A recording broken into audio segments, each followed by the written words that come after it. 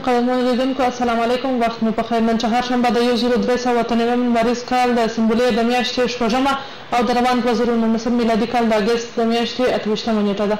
د نن شپې خبري مجلې ته مو زه نورې حبیبي هرکلی کوم. په پیل کې د څو مهمو خبرونو سرټکي.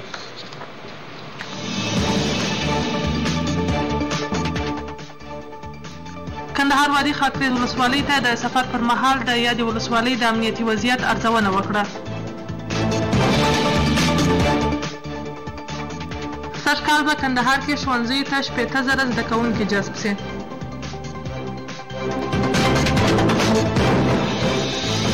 او د کندهار په سپین بولدک ولسوالۍ کې 50 بستریز روغتون جوړیږي.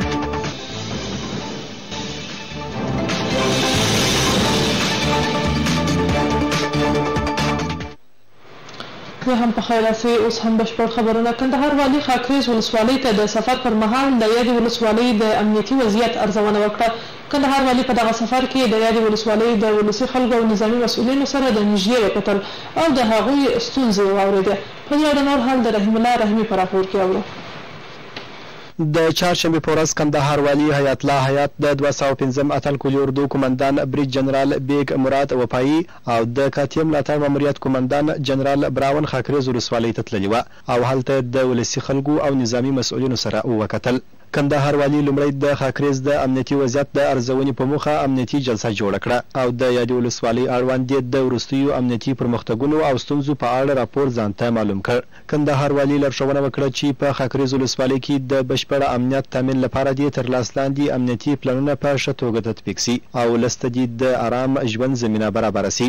ښاغلي حیات په خاکریز ولسوالۍ کې د امنیتي سرتیرو وروستي پرمختګونه وستایل او ډاډ یې ورکړ چې ستاسو مسؤلین مو په هر ډول سخت حالت کې ستونزو ته رسیدګي کوي او ولس مو تل ملاتړ دی. د خپلو امنیتي مسؤلینو سره چې تر اوسه څه پیشرفت شوی ده او یا د کومې ستونزې لري، نظامي جلسه مو د ولسوالۍ په کچه لرله. الحمدلله د من قوتونه دلته د پوره مورال لرونکي دي او د دښمن په مقابل کې شپه ورځ د ولسونو ساتنه باندې بوخت دي. هیڅ نوه عمده ستونزه دلته نه لیدل کیږي. انشاءالله هغه مسایل چې په موږ پورې مرکز کې مربوط دي هغه مسایل به موږ ورته خلاص کړو. نور د موږ زړور او سرخند امنیتي او دفاعي ځواکونه شپه ورځ د خاکریز د خلکو د سر او مال ساتلو لپاره دلته په خپلو وظایفو باندې بوخت دي. کندهار والي وروسته د خاکریز ولسوالۍ د بېلابېلو سیمو څخه هم لیدنه وکړه او ځایي مسؤلینو ته یې ډاډ ورکړ چې د یادې ولسوالۍ هغه ستونزې چې په مرکز پورې اړه لري د حل په موخه به یې عاجل اقدام وکړي. کندهار والي وایي د هندوستان مرسته سوي غنم دي د ملکي شهیدانو پر کورنیو هم وویشل سي. کندهار والي حیات الله حیات دغه څرګندونې د چهارشنبې په ورځ په ولایت مقام کې د استقرار کمیټې په غونډه کې وکړه. په غونډه کې د ولایتي شورا غړي نعمت الله خان چیردلی د ځینو سکتوري ادارو رئیسانو او د بېلابېلو ولسوالیو ولسوالانو ګډون کړی و. په غونډه کې د تېر ژمي د سیلاب ځپلو کورنیو سره د مرستو راپور د اړوند ادارو له لوري له کندهار والي سره شریک سو. په موقع په دې اړه د رحیم الله رحیمي راپور ته.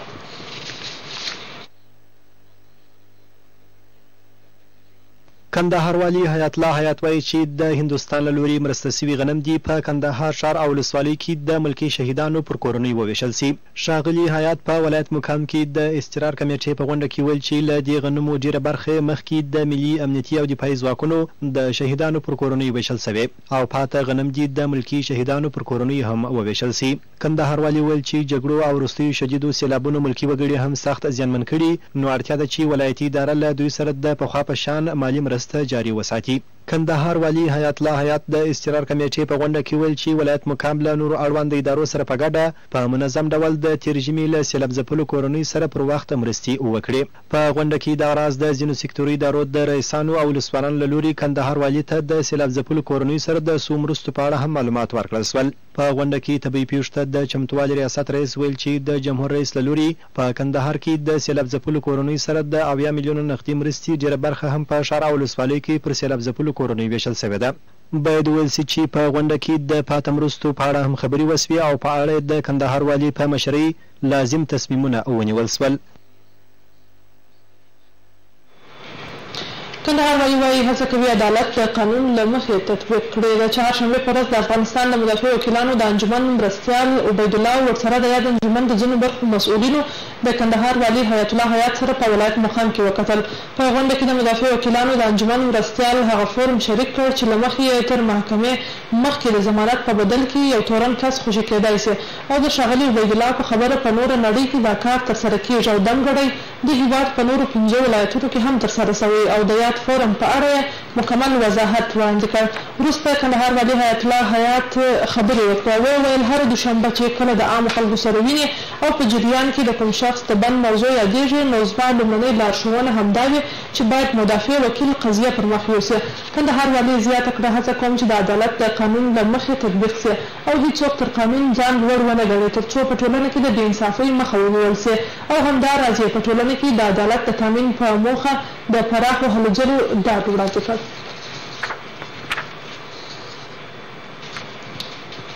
د کندهار پوهنې ریاست مسؤلین وایي سره له دې چې د کتابونو د کمښت ستونزه لري خو بیا هم د نوي تعلیمي کال لپاره یې چمتووالی شروع کړی دی.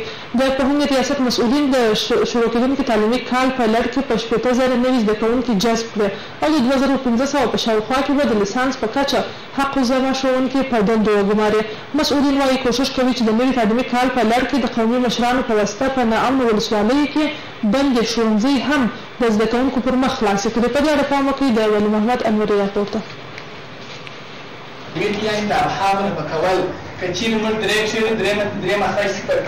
کندهار چې د ګرمسیر ولایتونو څخه د تعلیمي کال د سنبلې په 15مه نیټه شروع کیږي. د پوهنې ریاست ویان نظر محمد سلیمي د کندهار ملي او تلویزیون سره په خبرې کې وویل چې د راروان تعلیمي کال لپاره تیاری نیولې خو د کتابونو د کمښت ستونزه لا هم پر خپل ځای پاتې ده. هغه د ستونزې د هېواد په کچه بولي خو وایي چې په خپلو هلو ځلو د زابل ولایت او یوې مرستندویه موسسې څخه 3,500,000 جلده کتابونه په لاس راوړي دي. پوهنې وزارت هم هغه کتابونه چې دوی چاپ کړي دي البته د دوی د امکاناتو په درلودلو سره چې دوی څومره امکانات لري دغه په درلودلو سره به موږ ته سهم کتابونه چې زموږ لپاره سهم ټاکل شوي دي او به هم انشاءالله په راتلونکو ورځو کې راانتقال شي چې تقریبا د دوی د وعدې سره سم چې 6 لکه جلد وعده سره کړې ده چې د 6 لکه یا لا اضافه هم موږ کندهار ته انتقال کړو خو بسنه نه کوي زموږ لپاره. پوهنې ریاست 2 میلیونه جلد کتابونو ته اړتیا لري. که چیرې موږ 2 میلیونه جلد کتابونه ولرو موږ کولی شو چې د 3 کال لپاره مطلقا د کتاب د ستونزې څخه نور خلاصي وي او دا ستونزه مو حل کړې وي. د پوهنې ریاست ویان وایي د نوي تعلیمي کال لپاره د 2500 په شاوخوا کې د ښار او ولسوالۍ لپاره نوي حق الزحمه ښوونکي په دندو ګماري چې په ښار کې به دغه ښوونکي د لیسانس په کچه وي. هغه وویل چې د تېر کال ټولو حق الزحمه ښوونکو ته معاشات اجرا شوي دي. نوموړي وایي په ناامنو ولسوالیو کې اوس هم 8 نوي بندي ښوونځي لري او کوشش کوي چې دغه ښوونځي د قومي مشرانو په واسطه د زده کوونکو پر مخ خلاصې کړي. هغه ولسوالیو کې چې اوس هم بندي ښوونځي لرو د قومي مشرانو سره په تماس کې شوي یو د دې په همکاري مو غوښتې ده چې روان تعلیمي کال کې هم وعدې راکول شوي دي چې موږ به هغه 8 نوي بابه ښوونځي چې اوس لا هم د زده کوونکو پر مخ باندې بندې دي په یو شمېر ولسوالیو کې د ولس په همکارۍ سره هغه ښوونځي یو ځل بیا پرانیزو تر څو وکولی شو چې زده کړیز بهیر مو تر هره کونجه پورې رسولی وي. نظر محمد سلیمي زیاتوي چې د راتلونکي تعلیمي کال لپاره 80,000 نوي زده کوونکي جذبوي چې 10,000 به یوازې ښځینه وي. هغه وویل چې د جمهور رئیس په ځانګړې پاملرنه د 100 بابه ښوونځیو د جوړېدو چارې هم په چټکۍ سره روانې دي. بیا هم کندهار د ژبه په کندهار په سپین بولدک ولسوالۍ کې 50 بستریز روغتون جوړ کړل شي. سپین بولدک د کندهار هغه ولسوالۍ ده چې هره ورځ په 11 روغتیایي مرکزونو کې 1400 ناروغان درملنه کېږي. د دغه روغتیایي مرکزونو امکانات د پخوا په پرتله زیات او ښه شوي دي. د یادې ولسوالۍ د روغتیا د برخې مسؤلین وایي تازه دمه ورته د کندهار د عامې روغتیا ریاست په همکارۍ یو 50 بستریز روغتون منظور شوی چې ډېر ژر به د جوړېدو چارې پیل شي. په دې اړه نور حال د روزالدین عزیز په راپور کې اورو.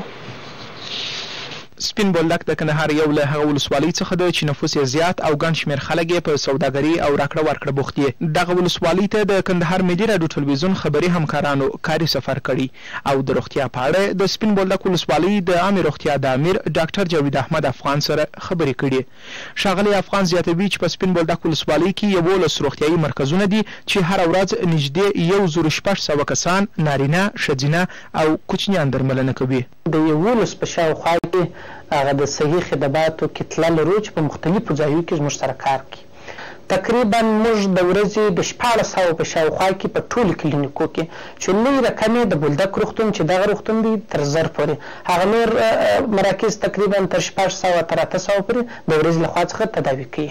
د سپین بولدک ولسوالۍ د عامې روغتیا امیر دغه راز وایي د پخوا په پرتله په روغتیایي برخه کې امکانات زیات سوي، هغه ناروغان چې تداوي یې ډاکټران کولی سي په ولسوالۍ کې درملنه کیږي او سخت ناروغان بیا د درملنې په موخه د کندهار میرویس روغتون ته وړل کیږي. د په خبره په دغه ولسوالۍ کې د پخوا په پرتله د مور او کوچني مړینه راټیټه سوې او ګڼو کورنیو او میرمنو ته په همدې برخه کې عامه پوهاوی ورکول سوی او لا هم دوام لري. ډاکټر جاوید احمد افغان د سپین بولدک ولسوالیو خلکو ته زیری ورکوي چې ډیر ژر به د کندهار د عامې روغتیا ریاست په همکاري په دغه ولسوالۍ کې 50 بستریز روغتون جوړ کړل سي. تر ډیره حده پورې د یو کال څخه چې کېږي بیخي د دې روغتون او د دې شفاخانو امکانات زیات سوي دي، چې موږ پخوا جراحي متخصص نه درلودی، اوس 2 لرو الحمدلله. خوشبختانه چې اوس د کندهار د عامې روغتیا رئیس یو څه بودیجه منظور کړې ده د ولایت مقام سره چې هغه به په نږدې راتلونکي کې کار ورباندې شروع سي. د بولدک ولسوالۍ لپاره یو 50 بستریز روغتون انشاءالله جوړ بشي. هیره د نوي چې د کندهار د سپین بولدک ولسوالۍ په مرکزي روغتون کې هر ورځ لوی او کوچني 150 عملیاتونه کیږي او ګڼ ناروغان د دغه روغتیایي مرکزونو د ښه فعالیت له امله پاکستان ته د تللو لپاره نه دي اړ. او په وروستي راپور کې به هم راشو روزګان ته. په روزګان کې په ټاکنو کې د ګډون لپاره د عامه پوهاوي هڅې زیاتې سوي دي. د روزګان یو شمېر دولتي ادارو هڅې پیل کړي چې په راتلونکو ولسمشریزو ټاکنو کې د خلکو د ګډون او رایه اچونې په برخه کې عامه پوهاوی زیات سي. په ټاکنو کې د خلکو د ګډون پروګرامونه په داسې حال کې زیات سوي چې د ولسمشریزو ټاکنو ته 1 میاشت پاته ده. نور حال له روزګان زموږ همکار د اجمل وصال په راپور کې اورو. د روزګان په مرکز ترنکوټ کې یو شمېر دولتي ادارو هڅې پیل کړي ترڅو په راتلونکو ولسمشریزو ټاکنو کې د خلکو ګډون زیات کړي. په همدې موخه نن ترنکوټ ښاروالۍ تالار کې ویناواله له خلکو غوښتل چې په راتلونکو ولسمشري ټاکنو کې برخه واخلي. ګواښ کوي که ولسونه په سمه توګه د ټاکنو په اړه عامه پوهاوی ترلاسه نه کړي نو په راتلونکو ولسمشریزو ټاکنو کې به هم د تیر پارلماني ټاکنو په څیر د خلکو ګډون کمرنګه وي. غوښتنې دا دي چې حکومت د ټاکنو لپاره ناامنه سیمې امنیت او خلکو ته دې زمینه برابره کړي.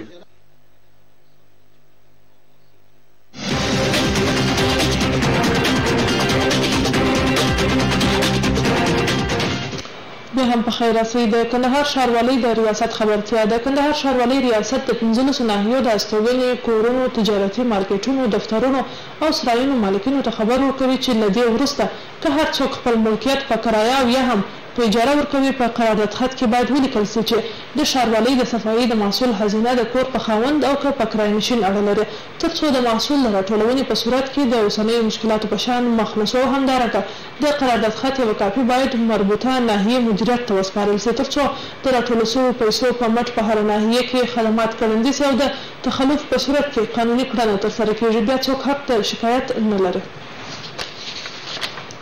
اوس هم پام وکړئ د سبا د ورځې د هوا حالاتو ته چې زما همکاری درته وړاندې کوي.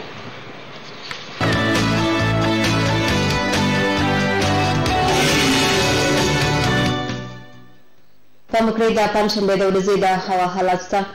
کندهار اسمان مار د تودوخې لوړه درجه 40 ټیټه 22. هلمند اسمان مار د تودوخې لوړه درجه 42 ټیټه 22. روزګان اسمان ځای ځای ورځ د تودوخې لوړه درجه 22 ټیټه 14. زابل اسمان مار د تودوخې لوړه درجه 22 ټیټه 18. کابل اسمان ځای ځای ورځ د تودوخې لوړه درجه 23 ټیټه 19. ننګرهار اسمان مار د تودوخې لوړه درجه 28 ټیټه 14. هرات اسمان ورځ د تودوخې لوړه درجه 15 ټیټه 20. او مزار شریف اسمان مار د تودوخې لوړه درجه 28 ټیټه 28.